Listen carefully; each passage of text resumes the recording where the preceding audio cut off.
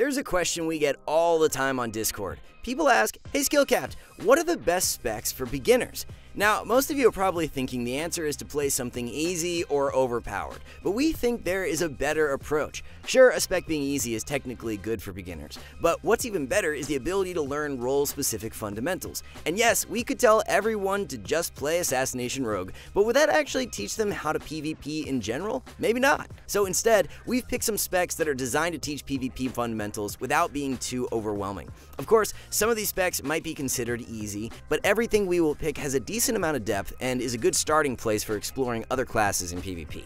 So stay tuned if you want to learn what specs you should be looking at for a well-rounded introduction to WoW Arena. One of the best classes to learn PvP is the most iconic, Arms Warrior. Warrior has been one of the most popular melee throughout PvP history, and it teaches many of the fundamentals required to do well in Arena. One of these things is constant pressure. We cannot stress enough how the ability to put the enemy team under endless stress is linked to overall melee success in an arena. Warriors excel with their single target damage, which includes keeping up Mortal Strike, one of their main damaging abilities that also adds healing reduction. This key ability allows them to slot into almost any comp and remain competitive in every meta.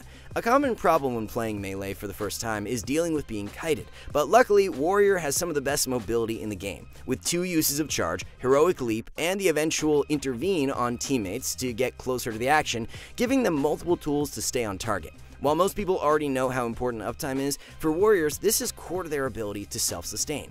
More uptime equals more rage equals more ignore pain that equals you being alive, not to mention leech fueled by violence and impending victory that need you to be in melee range. When it comes to bursting, Arms Warriors have the absolute perfect tool with Spear of Bastion. This keeps their enemies stuck in place, buffs damage, and is important for setting up kills with their team. This can even be combined with Sweeping Strikes or Blade Storm, which can be empowered by Sharpened Blade for even more AoE pressure, which cannot be stopped while the warrior is Blade Storming. And last but not least, one of the reasons why warriors are so prevalent and consistent throughout WoW PvP history is their instant utility toolkit, with Disarm, Stormbolt, AoE, Undispellable Fear, and even if you are not the most proficient Warbanner user, this will always demand attention from the enemy team.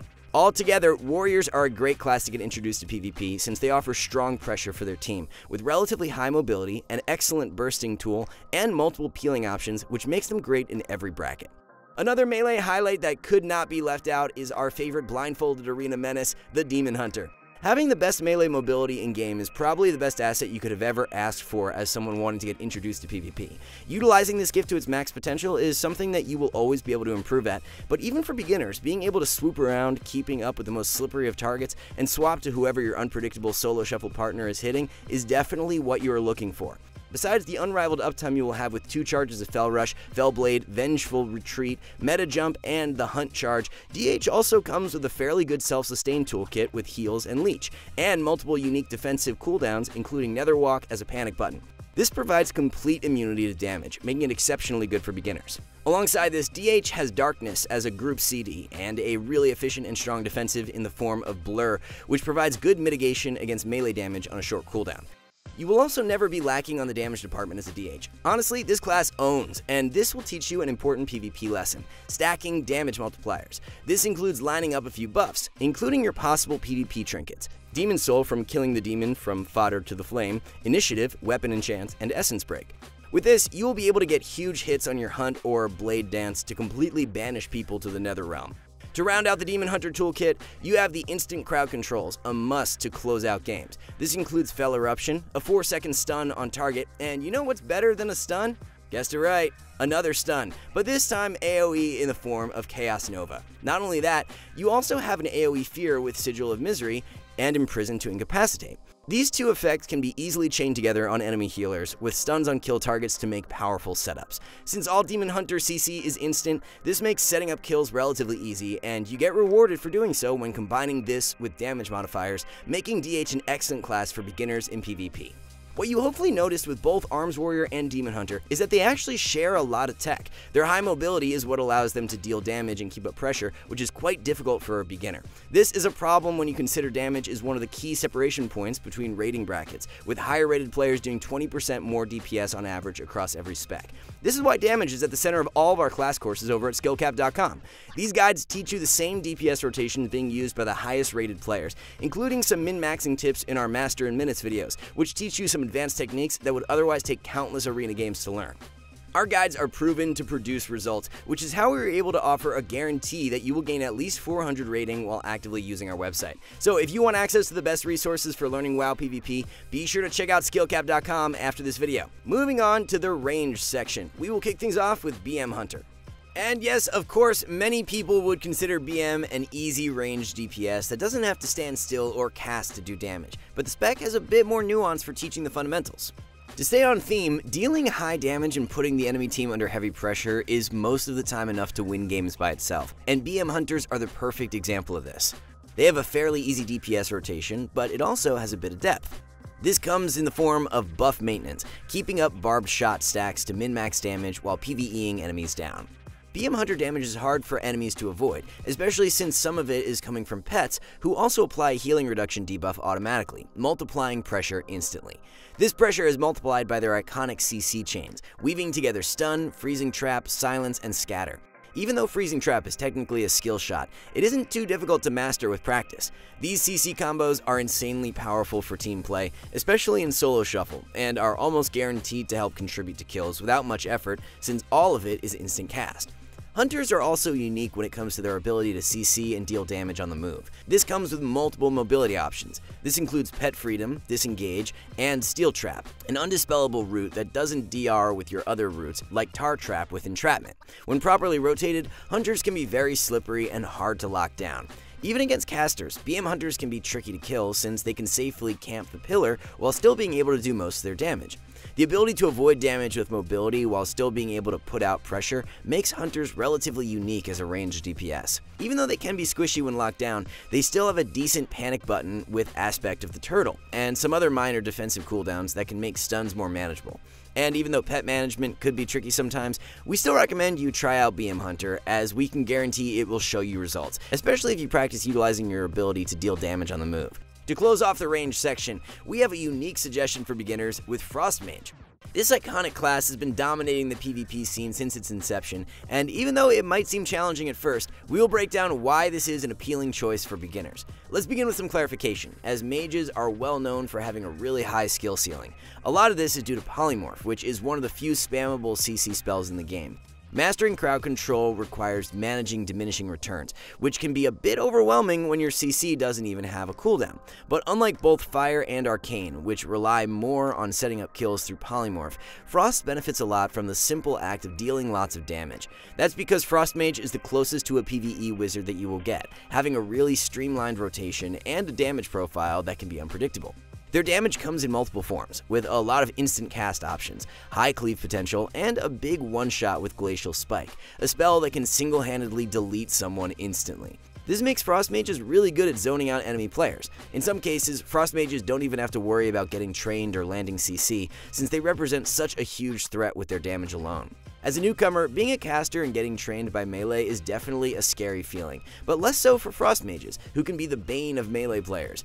They do this by having multiple ways to snare enemies, and even having Frostbite roots that are on a separate DR from Frost Nova. Add that to Blink Stun or 2 charges of Shimmer, greater invisibility, alter time, slows, and even a knockback with Blast Wave, and you will have the recipe for a really slippery target.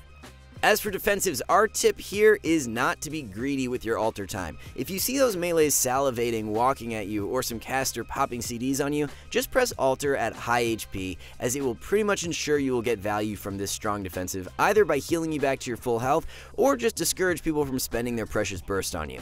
If you ever get caught between a rock and a hard place, you can always Ice Block, which is less of a commitment since you have 2 charges to this panic button. So if you want an introduction to playing a ranged DPS, Frost Mage is definitely an appealing option. With multiple ways to avoid damage, and with a diverse damage toolkit, Frost is definitely suitable for anyone trying to step into rated PvP. To start off our healer recommendations, we have Discipline Priest, a multi-purpose healer that performs really well in every scenario of WoW PvP. One of the most important lessons every healer should learn in order to succeed in arenas is trading defensives efficiently, and boy, priests excel at this big time. They have 2 charges of pain suppression, Dome of Light, Rapture, and Life Swap in case of emergency.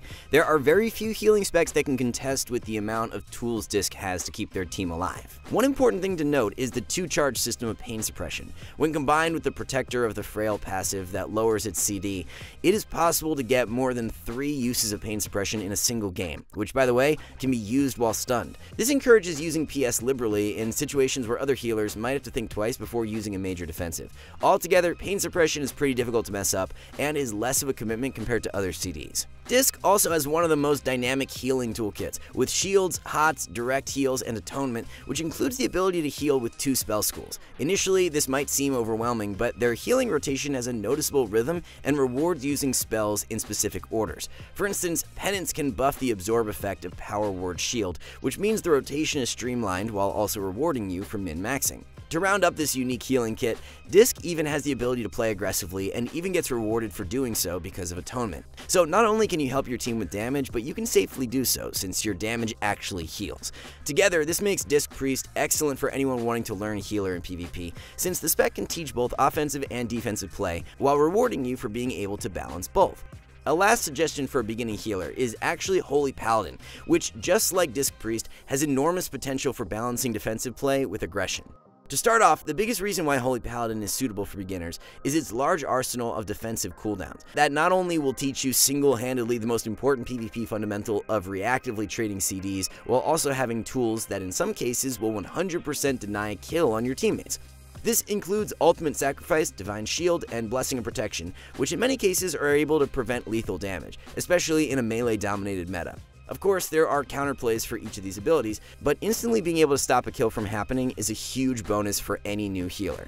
Similarly to Disciplined Priest, Holy Paladin also has 2 main ways to heal. The first is the standard healing build, where Paladins cycle through mostly instant cast spells for huge burst healing, all of which can be done safely in the back line. Alternatively, Paladins can opt to play a melee damage focused build with Avenging Crusader, which can be a bit more challenging and demanding on the mechanical aspects of the game, but provides an exciting way to play with your team without being as punished for pushing in.